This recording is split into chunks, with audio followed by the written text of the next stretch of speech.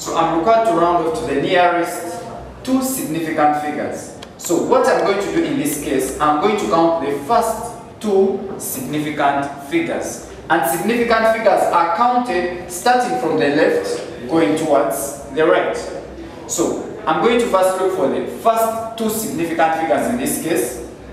When you look at this number, it has three significant figures because all these are non-zero, basing on condition 1, which we looked at previously. But out of the three, we are required to round off these three significant figures to only 2.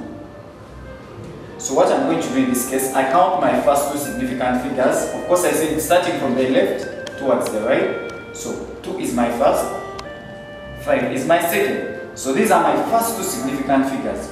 After I've identified the second significant figure, I look at the number which is after that second significant figure. If that number is less than 5, then I add a 0 to this number which I've located. If that number is greater or equal to 5, I add a 1 to the number which I've located in the second significant number. So in this case, my second significant number is 5 and the number after it is 6. Now since 6 is greater than 5, I'm going to add a 1 to the 5. Just like we did when we were rounding off to a particular number of decimal points or decimal places. So because I have a 6 here, I'm going to add a 1 to the 5. So I'm going to have 2, 5, 6. I add 1 to the 5, give me 6. I maintain the 2. Then I replace the 6 with a 0.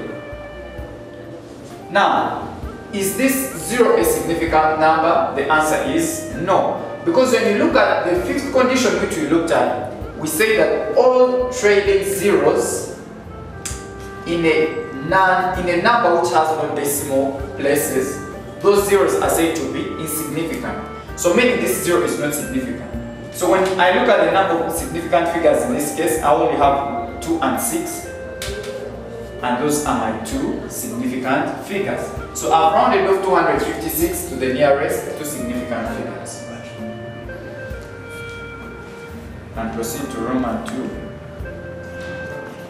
I have 0.2572. And I'm required to round off to the nearest two significant figures. Now, like I said in the first example, first identify the first two significant figures. Starting from the left, is this 0 a significant figure? The answer is no. Because already we say that all leading zeros in a number are said to be not significant. So this 0 is not significant. I proceed to 2. Of course 2 is a significant number. 5 is also a significant figure. So I've already gotten my two significant figures as 2 and 5. After that, I look 2 and 5. After I'm done with that, I look at the number which is after the 5, and that number is 7. Now, since 7 is greater than 5, I'm going to add the 1 to the 5. So I'm going to have 0.2572. I add the 1 to the 5, the second significant figure. So I'm going to have 0.25. Now, what do I do to the 7 and the 2? Remember, we say, now, if I replace with 0 here, and I have 0.2500. When you look at condition 4 was telling us that all numbers, all zeros, in other words, all the trailing zeros in a decimal number are said to be significant. In other words, all the zeros that come at the end when I'm dealing with decimal numbers are said to be significant. So if I put a 0 here, and I also put another 0 here. These two zeros at the end, okay, if I do this, if I replace the 7 and the 2 with the zeros, now these two zeros at the end are going to be significant. Now that means in total I'm going to have 1, 2, 3, 4 significant numbers. And yet the question requires us to find only two significant figures. So what do? After I've added the 1 to the 5, I get 6, sorry. It's supposed to be 6. So what I do to the 7 and the 2, I just discard them, or I do away with I do away with them. I do not replace them with the zeros, because the zeros in this case are going to be significant. Which is not the case here, because we say in condition 5 that when the trailing zeros, all the zeros at the end of a number which has no decimal point, those ones are considered to be not significant. So I'm not going to put the zeros, so my final answer is going to be 0.26. And these are my two significant figures. So you can look at maybe example number 3, which is 15,270. Okay, so we're required to round off to the nearest two significant figures still. So what do I do in this case? I count my first two significant figures. My first significant figure is 1, the second one is 5. So these are my two significant figures. After doing that, I look at the number after that. So my first two significant figures are 1 and 5. Then the number after 5 is 2. Now since 2 is less than 5, I'm going to add a 0 to the 5, which is the second significant figure. So I'm going to have this 270, and I add a 0 to the 5, ending up with this. Now what do I do to the other numbers after the 5? I replace them with zeros. So I'm going to replace 2 with a 0, replace 7 with a 0. Of course the 0 remains a 0. Now when you look at this case, the zeros here are not significant. And we looked at this from condition number 5. The zeros here are not significant, which is not the case here when we have a decimal point. But here, since we do not have any decimal point, the zeros here are considered to be not significant.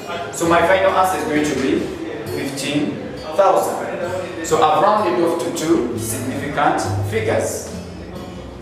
I proceed to Roman numeral number 4. And I have 0.000425.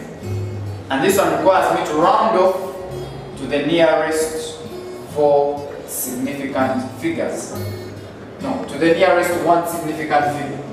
So what I'm going to do, I'm going to look for the first significant figure.